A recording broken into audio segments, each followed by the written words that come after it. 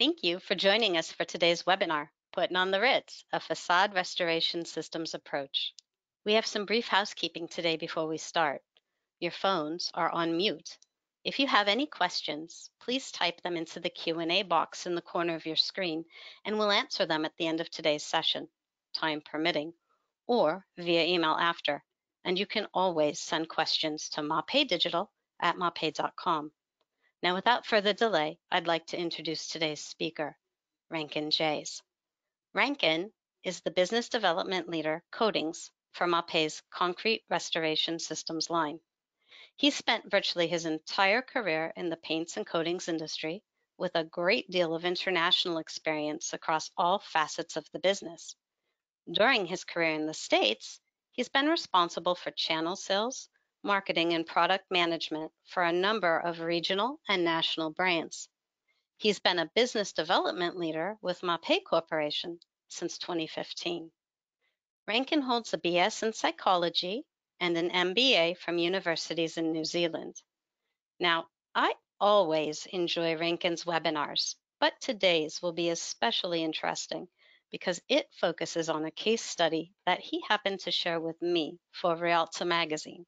And I know just how well he tells this story, so I know that we're in for a treat. With that, I welcome him to the microphone. Rankin, the floor is yours. Wow, Jen, that's an amazing introduction. Thank you so much. Welcome this afternoon to everyone out there. Yeah, it's a pleasure to be here, and I will now get this underway. By way of a slightly different introduction,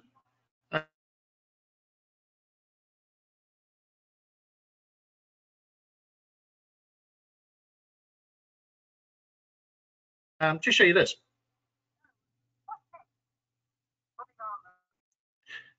So this isn't going to be the 1930s feature film, as you just saw the introduction to. It'll actually be substantially shorter, perhaps only about 30 minutes or so.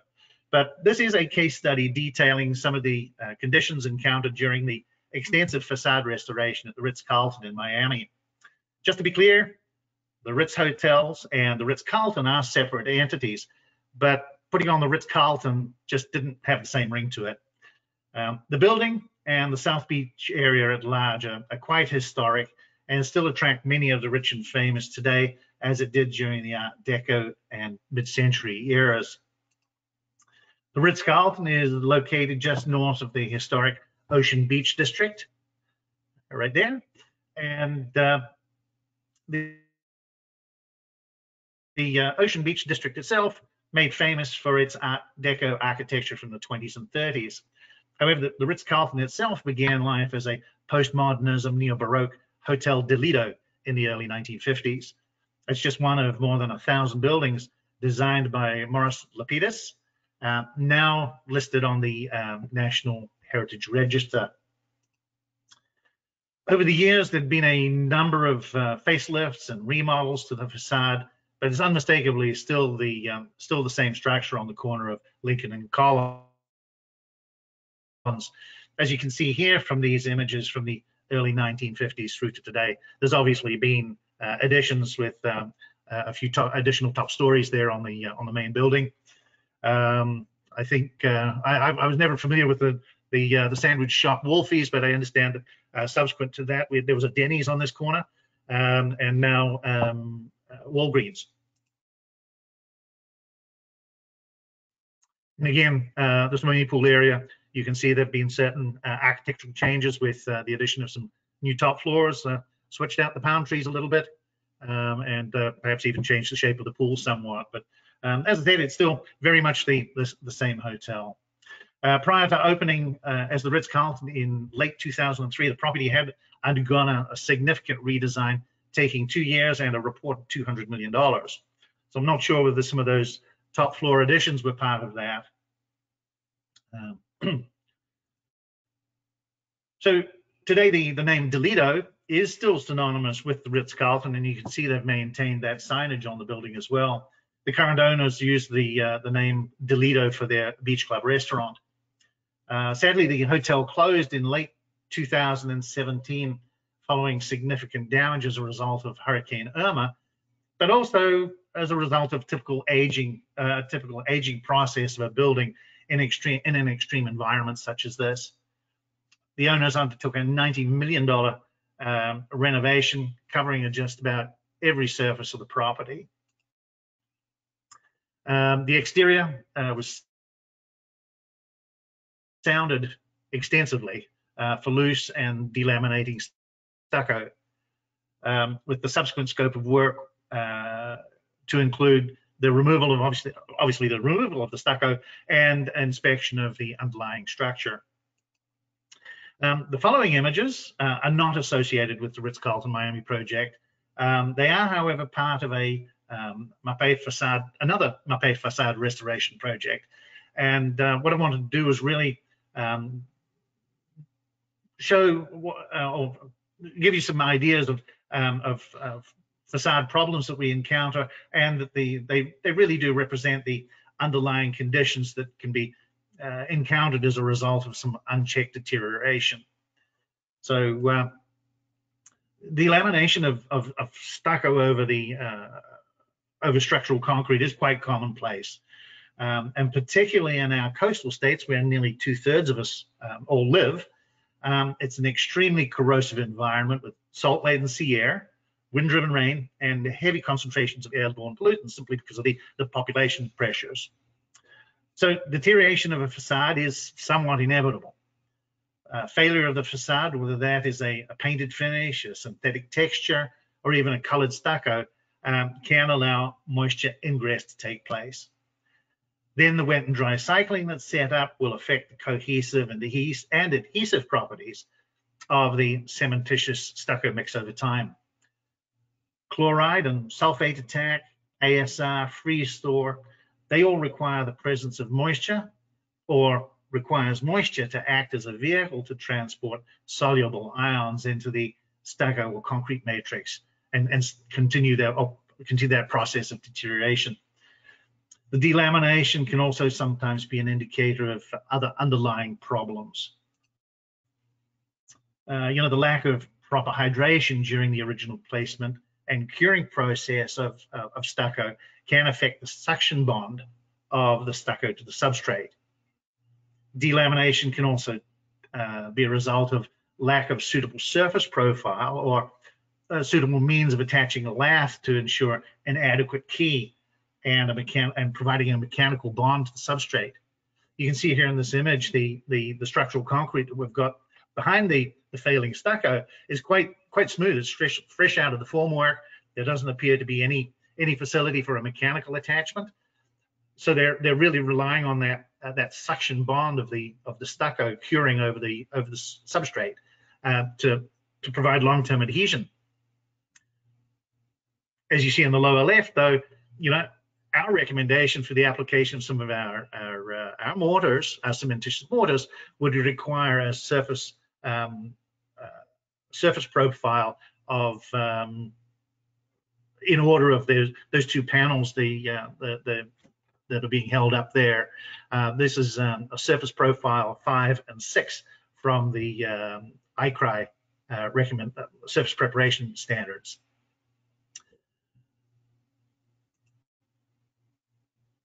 Structural movement can also set up a shear force between the interface between the substrate and the overlying stucco, and that can result in both the delamination as well as the cracking through the entire depth of the stucco. This image indicates where there may have been a construction joint. If you can see at the back of the inspection there, appears to be a joint, and this may not have been honored by the stucco, and that's resulted, the subsequent movement of those two structural pieces has resulted in those cracks appearing on the facade through the entire depth of the stucco.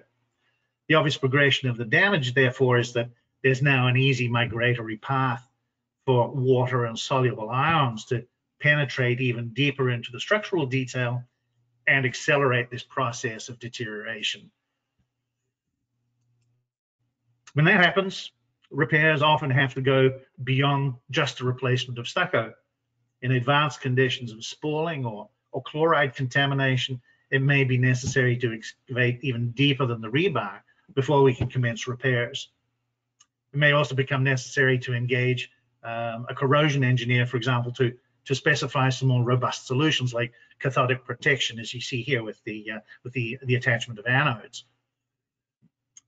However, this is all a good example of the product and service capabilities that are available within MAPEI.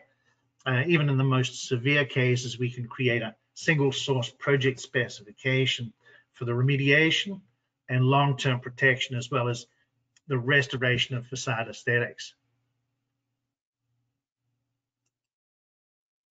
In the case of the Ritz Carlton, restoration was limited somewhat to the replacement of extended areas of stucco facade and some minor structural repairs.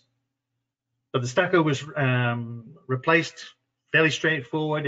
It's performed in 2 lifts and a traditional scratch and brown application using a generic cement and stucco mix. A generic cement and sand stucco mix. This was then struck flush with the existing facade surrounding the repair. As you see here, this is an existing facade. The faulty stucco was cut out, and then the repair was patched in there. But you can see quite clearly it telegraphs through an application of a top coating. So the repairs didn't always work to an architectural break, and that then presented some challenges in designing a finish system that would blend the repairs to the original facade. In some of these cases, there were decades of built-up coatings and repairs that created an uneven surface. And you can see here, this looks like I would say easily 10 or more applications of a high build acrylic, such as an elastomeric. That broken edge on the film is probably a good 1/4 inch thick, and that is just a successive buildup of these coatings over the years. Impossible to paint over, obviously, because it's poorly adhered. Kind of impossible to attach or reattach, or even to feather the edges there. So in some of these cases, it was necessary to peel all of this back right back to the right back to an architectural break before we started again. Here you can see the uneven. I hope you can see the uneven surface texture that we started with on a portion of the wall that didn't require the stucco removal. So it was a mix of different textures, different coatings built up over the years, and obviously some surface contaminants in there as well. And then, of course, areas of severe chalking, which would need to be cleared off before considering to reapply any coatings as well. So it really became obvious that there were conditions here that would not support a straightforward paint spec with Division 9 preparation and application guidelines. It wasn't a simple case of washing this down and patch and repair and repaint. So we had to gauge the owner's appetite for the level of surface prep that would be required, but that also needed to be balanced with their desire to get the job completed quickly and with the minimum expense. Obviously, they wanted to start generating some income for themselves by having this repaired and rooms rented again. But at the same time, we needed to satisfy ourselves that whatever we recommended would withstand this severe seafront environment. Not only did we have the MAPEI brand reputation to consider, we were also supplying a system warranty. So after producing a considerable range of mock-ups and with the contractors, and this was reviewed with the owners, we arrived at a system that was easy to install with the minimum of labor, provide a finish that would best blend with the remaining facade, and give the Ritz-Carlton the color, the level of finish, and protection it needed. Remember, this is a hotel with hotel rooms going for several $100s a night, and we don't want it looking like a chessboard. So failing cork joints on doors, windows, and other wall penetrations were repaired and replaced with a polyurethane sealant. Our current product at this point is PU40. It was the Ritz Carlton project actually used a slightly earlier generation of this material.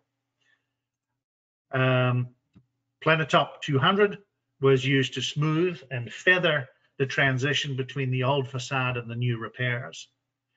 It's not usual for a cementitious mortar to be applied over an organic coating. Planetop 200, however, has been specially formulated to adhere to non-porous surfaces such as previously painted surfaces, mosaics, exterior gypsum wallboard, etc. It's easy to use. It's a single component just mixed with water and is applied in 1/8 inch lifts. A reinforcing mesh can also be incorporated where crack isolation might be desired. And then, of course, it's readily paintable with our Elasticolor line. Elasticolor Primer AR was used to prime the bare cementitious areas, particularly the Planetop 200. This provides a uniform porosity then across the facade. So that then gives us the holdout for the intermediate and top coats, creating much better transition between the old and new facade details. Primer AR is has a high pigment volume concentration, so it has very good hiding. It's fully pigmented, so we can also tint it to whatever the finish coat color is going to be to give you that extra depth of color on the finish. Elasticolor Coat is our premium high build acrylic coating. It's offered in a smooth and lightly sanded texture, and it was the fine texture that was ultimately used on the entire facade of the Ritz Carlton. Elasticolor Coat is probably the best high build acrylic on the market today. And okay, I work for MAPEI, but this is my first rodeo, and I'm familiar with a lot of paint brands, a lot of paint products out there. I do a lot of benchmarking with our competition, and I think we've done an exceptional job with this. And indeed, any of the requests we're asked for substitution requests, it's very easy to demonstrate how advanced this product is against our competition simply by using datasheet information. Literally, this is an unmatched product by any of our competitors for either its performance criteria or its testing. Okay, we can put anything on our data sheets, right? But we went the extra step of actually having these key performance measures validated by the Sealant and Waterproofing Restoration Institute. This is an independent third-party process that tests our product and confirms that, yes, what MAPEI say this product can do, it does. It also exceeds the requirements for MPI product category 10, the exterior flat acrylic coatings. Some special conditions, we encountered some special conditions here with these details separating the balconies on 4 upper levels overlooking the swimming pool. The GC asked us to address these elements separately. As it was discovered, they were formerly planter beds, elevated planter beds. They're now empty, obviously, but still mostly lined with an old bitumen coating, and they were capped with a cementitious slab, painted and repainted over the years. Water was seeping into and collecting in the old cavity there, in the old planter bed cavity, and when exposed to the sun most of the day, the internal temperature inside those boxes would rise, creating an enormous amount of vapor drive. They were like very large pressure cookers, and that would have the effect of blowing off any coating that was applied to the outside. So yeah, we wanted to, we were asked to address these separately because of that. Our solution was to permanently and completely waterproof the cap with MAPELASTIC Smart, and that was reinforced with our SEL fabric, and it was then top coated with Elasticolor Coat Fine to match the rest of the building.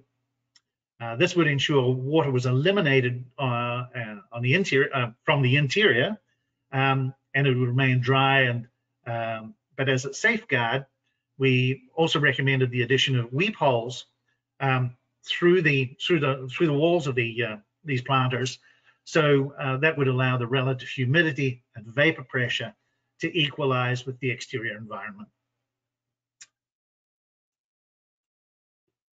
MAPEIUSA that I just mentioned is a two-component flexible cementitious waterproofing membrane.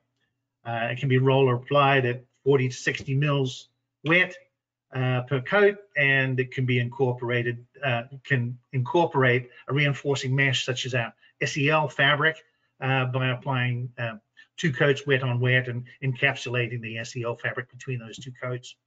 Very, a really good, robust system for waterproofing vertical, horizontal surfaces.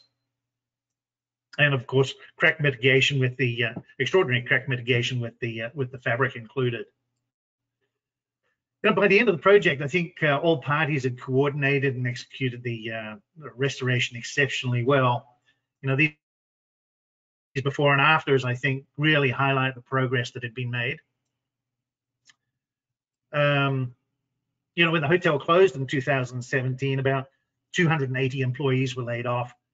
The owners worked hard to place many of them with other Marriott properties in the area, but since reopening, they have actually hired back about 30% of the original workforce.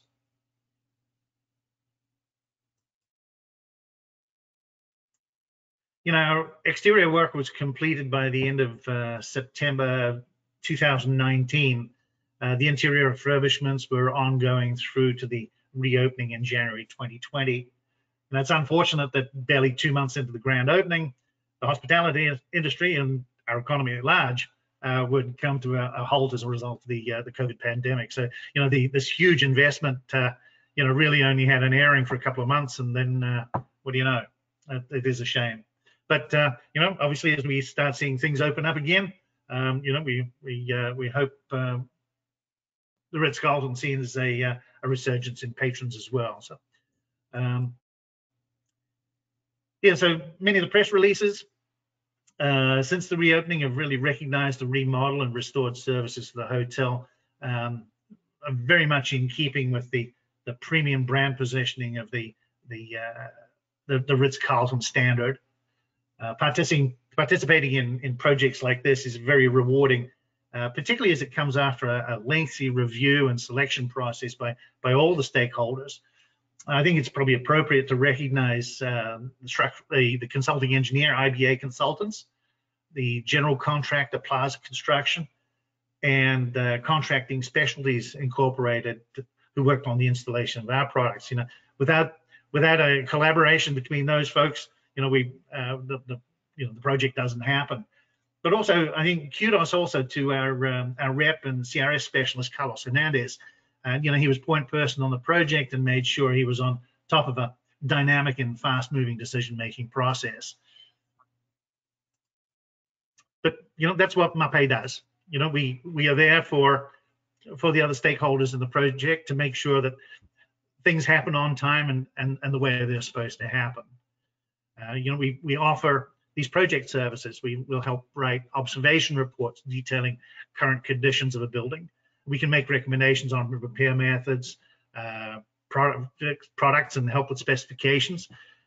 We can produce project color renderings prior to the placement of any of our coatings to give the owners the idea of the color change that they're considering.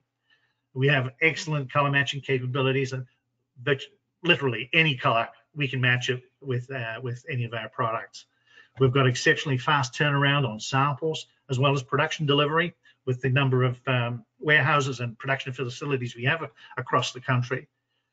We have world-class technical advice on products, systems, and specific application techniques. We can even provide applicator referrals as required. We'll even provide support with practical on-site product mock-ups, samples, and even the installation training for applicators. We'll come back and do a project closeout with recommendations on future maintenance. which is important, obviously, so we're not buying into another one of these restoration cycles and try and give the repair the optimum life cycle. All MAPEI products are backed by a competitive warranty program, or MAPEI can provide, as we have in the case of the Ritz Carlton, a full single source system warranty, including sealants, concrete restoration products, and coatings. So I promised you that it wasn't going to be a full-length feature, and yeah, I think we're running right at about the 30-minute mark. So that's it. That's what we did on the Ritz Carlton. Very pleased with the outcome, and I'd be happy to answer any questions you might have. And thank you again for attending this afternoon. It's been my pleasure. Well, thank you, Rankin. And we do have just a few questions. The first, in square footage, how large was the project?